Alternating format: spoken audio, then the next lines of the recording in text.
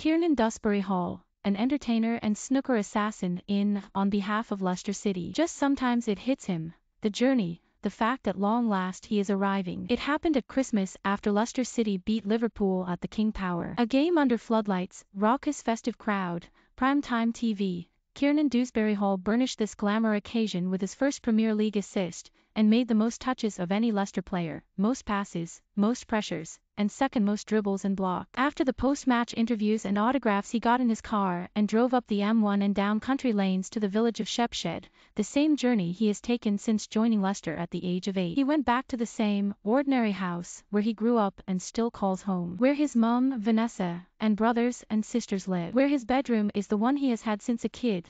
Same posters, same schoolboy trophies displayed on the shelf. Suddenly his day was a little less big time again, and Dusbury Hall just had to smile to himself. Play in the Premier League and come back to my little room in my mum's house. It was funny, after we beat Liverpool, I was just like, this is crazy. Now he is looking for his own place. But if his lifestyle has not caught up with his status, it's forgivable, because nothing has been linear about his career. He is an outlier. In an industry where 97% of elite academy footballers fail to make a single Premier League appearance, Dusbury Hall's breakthrough was long past the age players are generally jettisoned if they have not already made the grade. His first Premier League start, in December v Aston Villa, was 3 months after his 23rd birthday. Yuri Tielemans had played 236 top-flight games in 3 countries by a similar point. Yet Dusbury Hall, whose surname sparks memes about stately homes, seems to the manner born, a ready-made Premier League player, as Brendan Rodgers said. With his pass and move, team-mindedness, and sunny enthusiasm, he is just the type Gareth Southgate likes in his England squad. So what held him back? Since I was a young teenager, I've always had to work harder than anyone else, because I was a late developer. A lad who was smaller than everyone. At 15, I was 5 feet 3 inches. It got to the point where I said to my mum, I need to go to the doctors here. I was genuinely worried. Why am I not growing?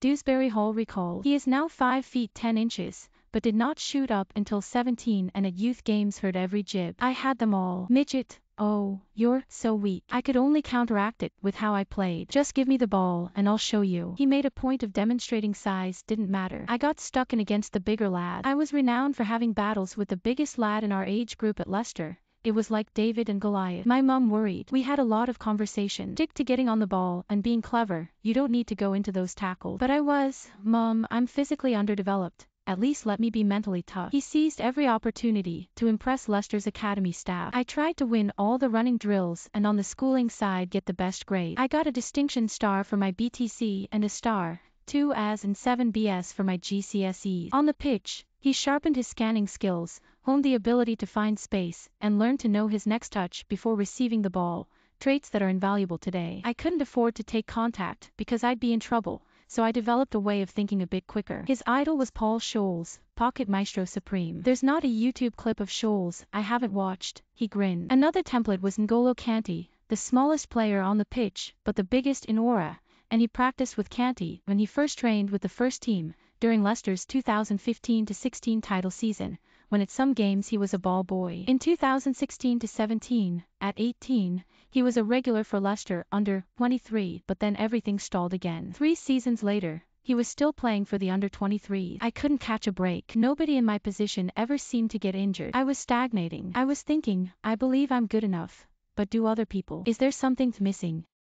There were tough periods. In the end, pride kept him going. I thought, I've been here half my life. I'd regret it if I chucked it away now. All those years of sacrifice, losing a lot of your childhood, to just bob it off now. How stupid would that be? So he kept putting shifts in for the under-23s and slowly impressed Rodgers enough to be handed a first-team debut, 22 minutes of an FA Cup 4th round win at Brentford in January 2020. That was a weight off my shoulders. I was so happy and grateful. From all those times wondering what's going to happen to me, to be able to say I've been at Leicester since 8 and now I've made my debut. A short but successful loan with Blackpool, in League One, followed, and at the start of last season Dusbury Hall was determined to go on loan again. He had several good championship offers, plumping for Luton Town, because of manager Nathan Jones. We met in a nice hotel off the M1. He sits down, gets his laptop out, and goes into pitching me this whole presentation. It was an hour long. I probably said about 5 words. He had Y-Scout clips, graphs, Venn diagrams, my strengths and weaknesses, all my data. He said, I've been to your under-23 games, your Blackpool games,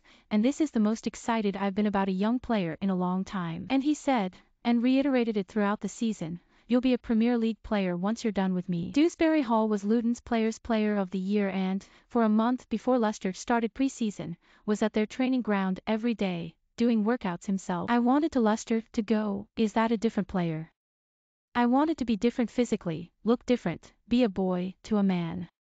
The first day, Rodgers pulled him aside and said, you look a new person, and when the squad did their bleep test, Dusbury Hall was, by a distance, last man standing. The reward was a Premier League debut, as substitute, at Norwich, where Leicester fans hymned his name to the tune of Wonderwall. This season has built from there, and since Rodgers pledged to shake up after an FA Cup disaster v Nottingham Forest, Dusbury Hall has started every game. He represents, says Rodgers, Leicester's future. However, there was a time their relationship was tested. Dusbury Hall's dad used to take him to snooker clubs, and by 12, he was beating adults at pool and talented enough to consider a professional career. Rodgers knew none of this. In 2020, when he organized a pool tournament for Leicester's players and staff and drew Dusbury Hall in the first round. The gaffer's decent. He'd won the tournament the previous year. I thought, how do I go about this? Do I let him win or try my hardest? I beat him 2-0, hammered him. He was all right about it, but I could tell in the back of my mind he wasn't happy. A week later, I was at Luton on loan and he had a bye into the next round. Clever management, to be fair. His music taste is unexpected. George Michael, Michael Jackson, Luther Vandross, Spandau Ballet, 1980 stuff and Ministry of Sound. I love going to West End shows. That's a guilty pleasure of mine. The last one I saw was with my missus. I'm a massive fan of the performing art. And his name, Dusbury, is Mum's surname and his dad is Terry Hall. At Blackpool they assumed he was a posh boy until the East Mids drawl came out of his mouth. But he does not mind the gag. Isn't there a stately home called Dusbury Hall? I'd like to visit there sometime and take a photo. Dusbury Hall is at Dusbury Hall. Honestly, I get as many messages on Twitter about my name as my football. Hopefully, over the next couple of years, it sways more to football and less to stately home. There is a handsome town hall in Dewsbury, but in fact no grand country dwelling sharing a moniker with him. The way is clear for him to become the definitive Dewsbury Hall. The worst thing, during the long years of waiting for his chance, was talking to people on nights out, or extended family at gatherings, and getting the same question again and again. It would always be, when are you going to play then? Haven't you made your debut? It's the worst question ever, because what are you meant to say? And you're thinking that they're thinking he's not good enough if he's not playing. No doubts, no questions anymore. The manager says don't take your foot off the gas, because what makes a top player, rather than a top prospect, is consistency. And the way I see it now, I'm just at the bottom of the hill. I want to get to the top.